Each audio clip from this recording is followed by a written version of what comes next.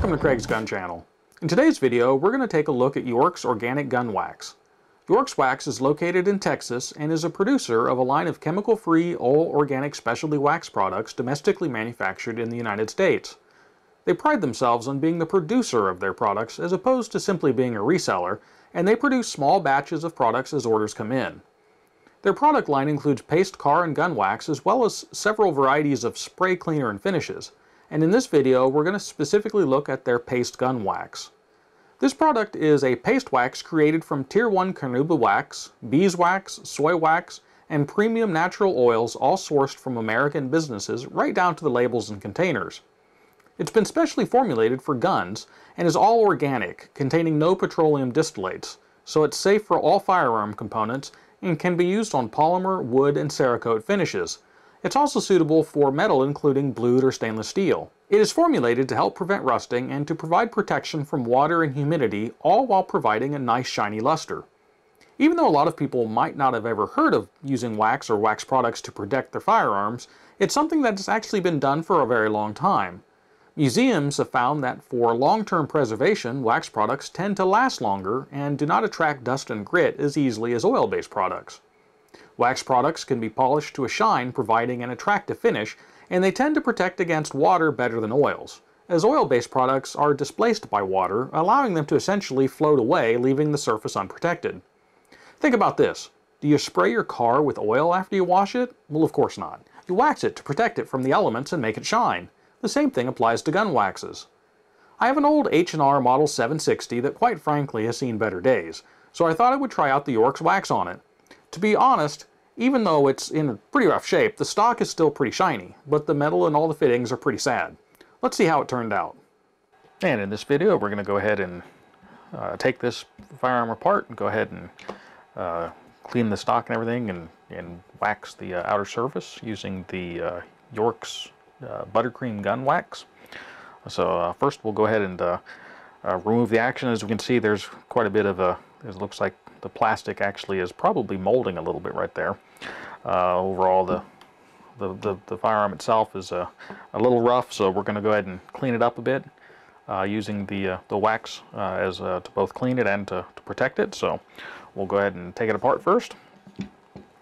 First step, this is the main action screw right there, so we'll go ahead and take that out.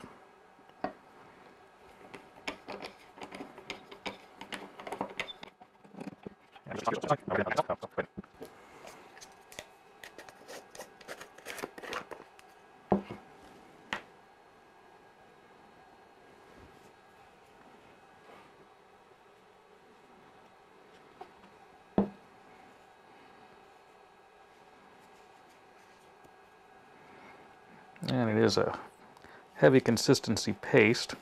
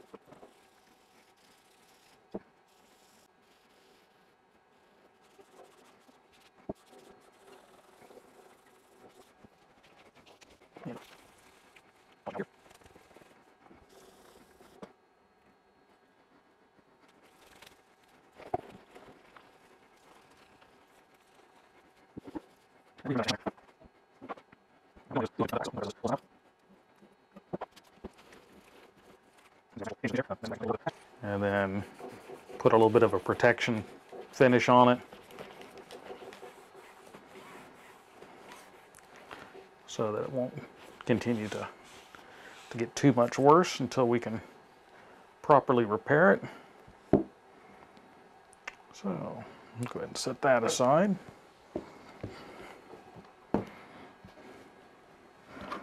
Now on the stock itself, I'm going to go ahead and remove the sling swivels.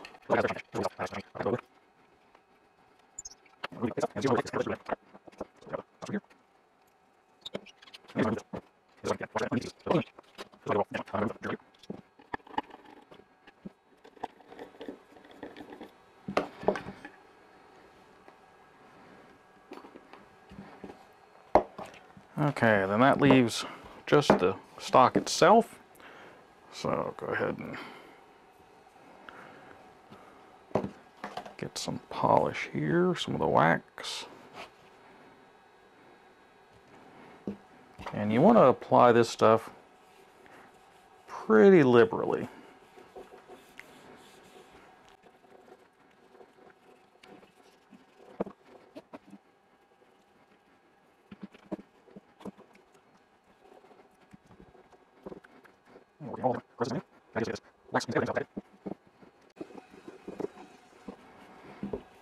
Including down into the inletting.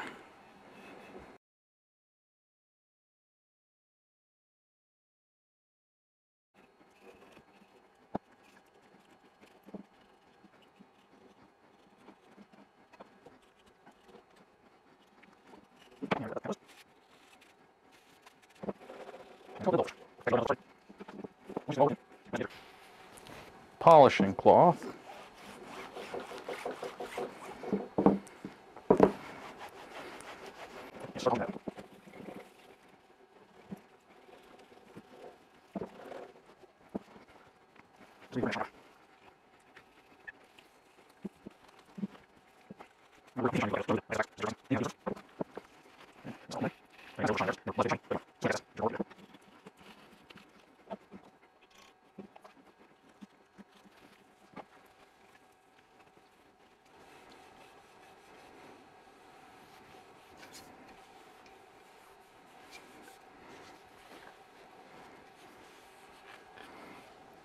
And set that aside.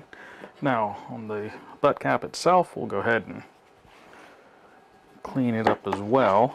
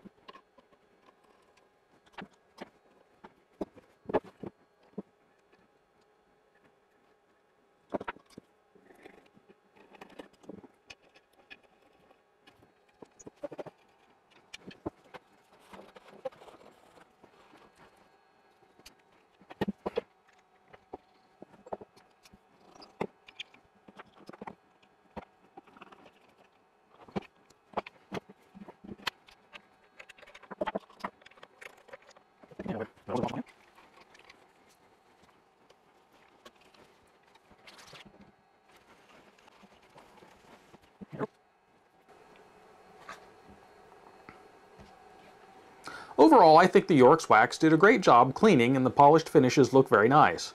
I'm not sure how well it comes over in the video, but in person it's noticeably shinier. Next, I wanted to test how well it performed protecting metal parts. And for the purpose of our test, we're going to be comparing the York's gun wax to a tried and true Remington Rem Oil. And to conduct the test, we're going to get a piece of steel that has been stripped down and blued to get a nice, pretty much even finish. And the idea here, I've kind of sectioned it into 3 sections. This section we'll use the Rem Oil. In this section, we'll use the York's wax. The middle section will be left untreated with anything to act as sort of a control. And the idea behind all of this is to kind of compare to see as far as which one would have the most durability and longevity. So what we're going to do is we're going to treat this side with the Rem Oil, and the center section will be left untreated. The left section will be treated with the York's wax. The center little yellow section there, that's just yellow electrical tape to section it off into sections. On the right and left side here, I've got just some silver duct tape. That's mostly just so it gives me something to pick it up with, so once it's all done, I won't be touching the center section. Now, to make sure that everything is pretty much ready to go and to keep everything under like some type of a control, the first thing I'll be doing is wiping the entire thing off with alcohol and to strip off any finish or anything that might be on there, any other oils or anything. And so we'll do that first. Now I will be wearing some rubber gloves with this so that none of my natural oils will get on there to pollute the test or cause it to skew either way. So we'll go, first step, we'll go ahead and put on my rubber gloves.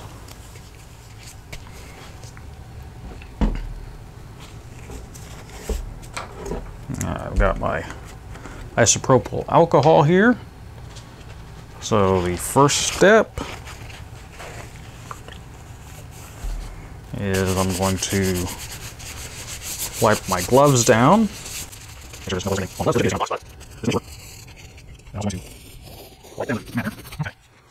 Get a fresh piece of paper towel here. And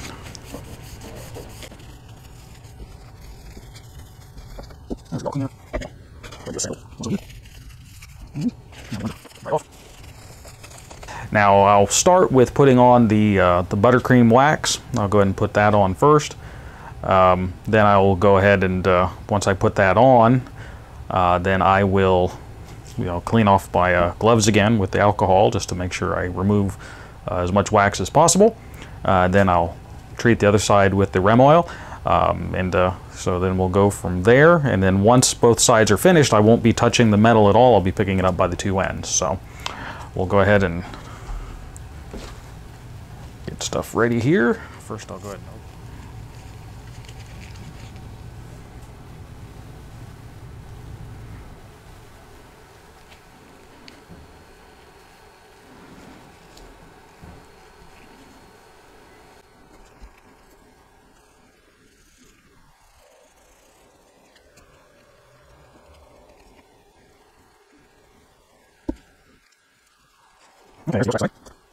put the lid on that.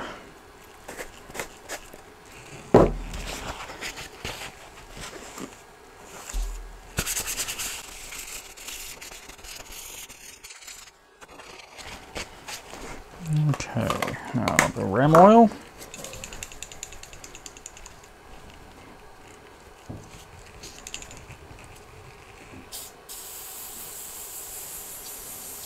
Kind of saturate that down pretty good.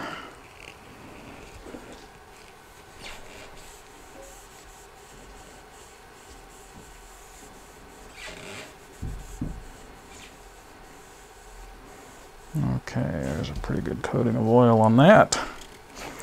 And again, go ahead and wipe my hand.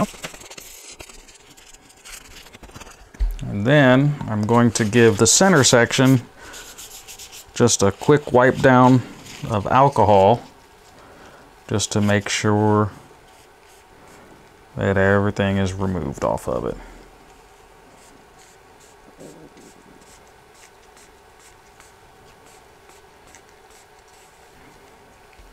Okay. So, we have the right side with the rem oil, the left side with the York's wax, and we'll go ahead and take it outside now and mount it onto the test rack, and then we'll go ahead and start our test.